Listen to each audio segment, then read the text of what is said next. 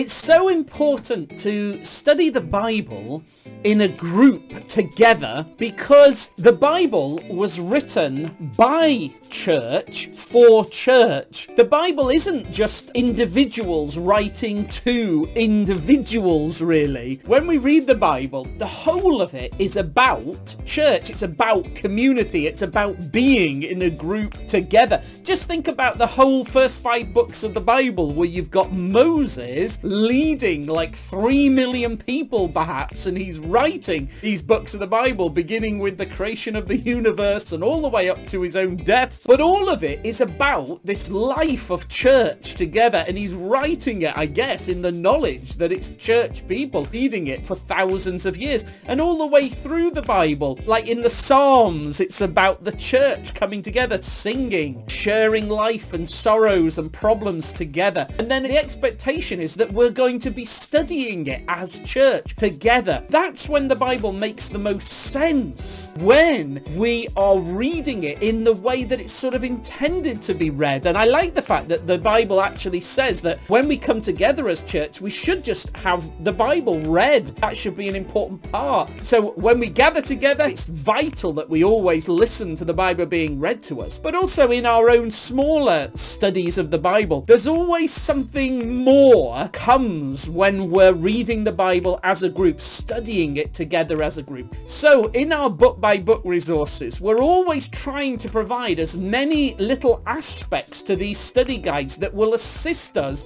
in studying the Bible as a group, as church groups together, because that is the way the Bible was supposed to be read.